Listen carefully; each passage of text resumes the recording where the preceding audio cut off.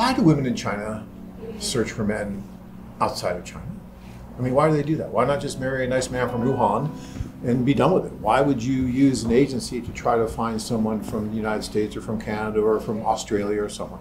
Historically, China is polygamous, meaning that historically wealthy men had multiple wives. They had concubines. Right. So they would have one official wife, and then they would have a number of concubines depending on how much money he had, and this was all legal, and it was not outlawed until 1949. And today there's an informal revival of this tradition of mistress keeping, and some of the women that have been in my study are women who were these informal mistresses of wealthy politicians and businessmen, and then by the time they hit 40, they have been aged out of that role, and he may have bought you a house, a car, right? Or an apartment, he may have given you something, but, right, but he doesn't have to. There's no structure that forces him. If he didn't, then maybe you would not have entered into that relationship with him. So it's an informal. Is there a contract up front when you enter into that? Or? No, it's legal. informal. It's all informal because this is not legal. This is all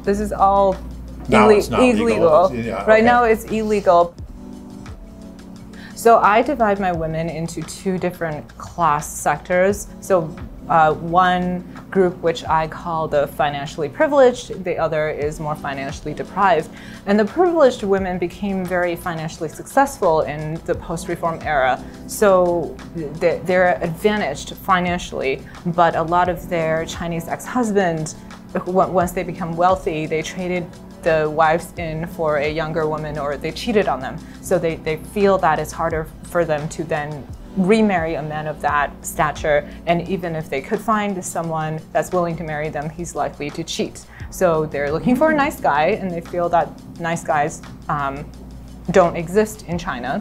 And then are the men who are there are women who are not as financially well off, and those women experienced economic decline in the post-reform era. So a lot of these were women who worked in state-owned factories back when they were younger, and with the reform and opening up, a lot of those factories shut down. So the women essentially lost their jobs, and so did their husbands.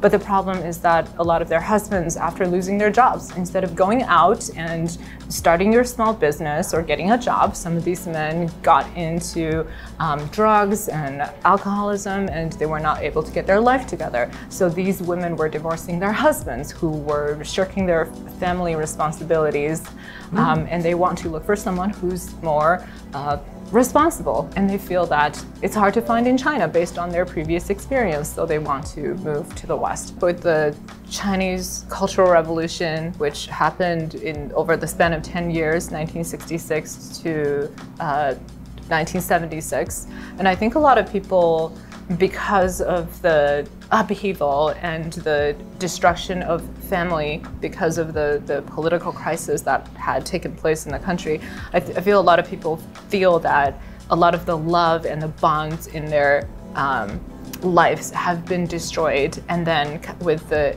advent of capitalism and capitalism coming in, a lot of people feel that money is the only thing that matters. So there's a lot of rampant materialism in China, actually, in the post-reform era, and people don't feel bad or sad or upset if they have to leave their home country, because so much of the good things, the love and the bonds have been wiped out. So they feel, well, I have so many sad memories in my home country, I don't have any qualms leaving. So among financially successful men, they're in this tricky situation where they're used to dating a man of a certain caliber, so they don't want to just date the average, ordinary Chinese men.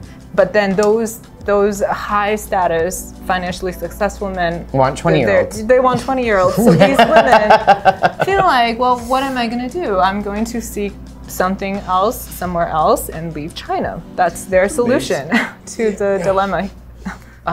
Speaking of this, one woman comes to mind. So she had married a man who other people at the agency says is out of her league in the way of looks, because he looks like a Western movie star, like Tom Cruise, and but he was a few years younger and less affluent, and she fell in love, and that she felt that was the relationship she wanted, because she owned a lot of property in China, and for her, it's just a divestment of her assets from China to the US, right? If she's going to invest in a business or buy a property in the US, it's the money is not disappearing, she's just moving it from one location to another, and she gets to be with the person that is kind to her and that she's attracted to. So why not, right? So you can see some women, that's something they want, and then there are other women who feel that they may want someone within their socioeconomic class, so they share similar tastes in fine dining or travel,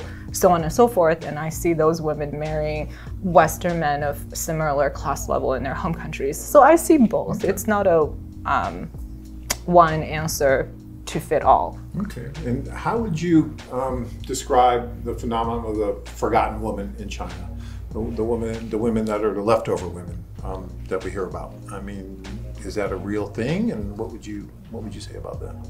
You know, interestingly, the leftover women is a real phenomenon in China, and I think the term, at least it used to refer mostly to professional women in their late 20s and early 30s or even mid 30s who are single, professionally successful, and wanting to marry. So actually we don't see too many of those at the agencies I'm looking at. In the agencies where I study, it's mostly middle-aged divorced women who are seeking second chance marriages, okay, or mistresses of very wealthy Chinese businessmen who have aged out of their job, quote unquote. Their role. He has a new mistress. Yeah, so, yeah. Who's younger. Yes.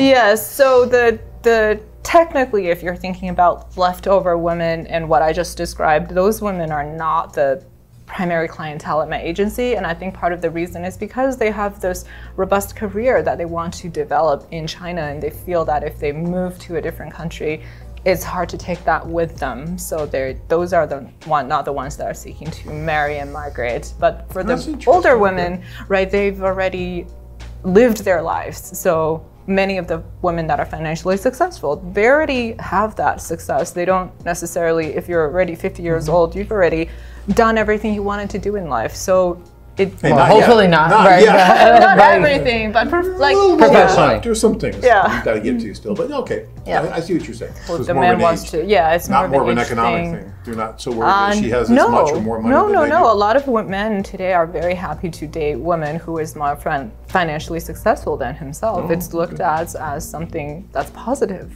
Okay. Yeah, because and there are lots of men that are willing to date older, more financially successful women, but it's the women that actually don't want to date down. That's why a lot of the leftover women feel like they're stuck, because they're not willing to date a man who's less financially successful than themselves, but then the ones that are as financially successful think they're too old. That's essentially what's happening. Okay. So in China today, parents are expected to purchase homes or at least put down a down payment for your children, and especially if you have a boy, because the boy is expected to own a home in order to propose to a girl, because she would want him to have that ready to go at the time of marriage, and it's usually the man's responsibility or the man's side of the family. So because of that, having a boy can be a big financial burden down the line, and this is why when it comes to remarriage, a lot of men are not interested in marrying a woman who has a son, because that means that he will have to help fund for the son's home before he marries. Very interesting. I did not know that. So I wish we had that. Yeah, I don't have to think about that. So if you are a woman in China and you have a daughter, you're telling me that it would be easier. It would be easier. There would be more men interested in a second marriage with you versus if you had a son, and that's a real social fact. We had a gentleman that we interviewed not too long ago who went to China on his own. He met a woman just writing through our site, and he went and he met her, and he just fell in love with her, and he stayed there for a few months, and he got married to her while he was there, and then he brought her back. And about 2 years later, he called us and said, "John, I just want to let you guys know how happy we are and how thankful we are that you guys helped us." And then we actually went and did an interview with them, and then Tanya and I later went and had dinner with them, because they live about an hour up north. And he was telling me how great her family was in China and how supportive her family was in China when he came over to meet her. I mean, he said they were like my family. You know, very shortly, they were opening, they were warm, they were friendly, supportive, really supportive. Do you think, in general, the family of these Chinese women are supportive when they go to meet a foreign man? I think for the most part, yes. I've seen occasionally some examples where the family has not been supportive, but the majority of them have, and including the stepchildren, they're oftentimes very supportive because they've seen their mother live a very difficult life, struggle to support them, or struggle through the father's affairs, and they're just finally happy that their mom can build a life for herself after raising the children. So they really want this to work out, and they are really happy for the mom. Okay. And the parents as well, right? For these older women that are getting their second chance marriage, so that they want to be supportive. And also China is a very family-oriented society. So once there's a marriage in the works, everyone wants this to last. Good. Okay. Yeah, there's not a big divorce culture in China, at least not in the traditional culture. Divorce is not something that people feel comfortable with. Okay. It's kind of like the Philippines. Where divorce is really, it was illegal for a long time. It was illegal, in the Philippines for a long time. It's really hard to find someone who you are sexually compatible with and emotionally compatible with and intellectually compatible with, and finding someone who is compatible with you in all these different ways and to have a lot in common with you in terms of hobbies and interests. So it comes down to a numbers game, right? The more people you open yourself up to, the greater your chance of finding someone that is a good fit for you. Oh, you warmed my heart with that, because I've been saying that for years, that it's a numbers game, guys. It is a numbers game. It is. You have to meet a lot of people. It amazes me that, like you said, I think on the other side of the freeway, these guys stay in these small little towns and, okay, Mary and Sue. Well, let's see, Mary or Sue. You know, and it's like, really?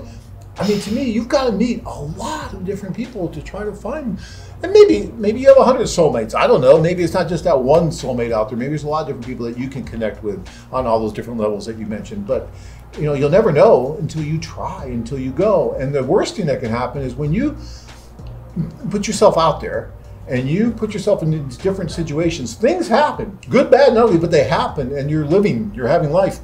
And that's so great. Then just I don't know, just to hide from it, you know, at least go experience it. Even if it's negative, it can be good because you're going to learn from it.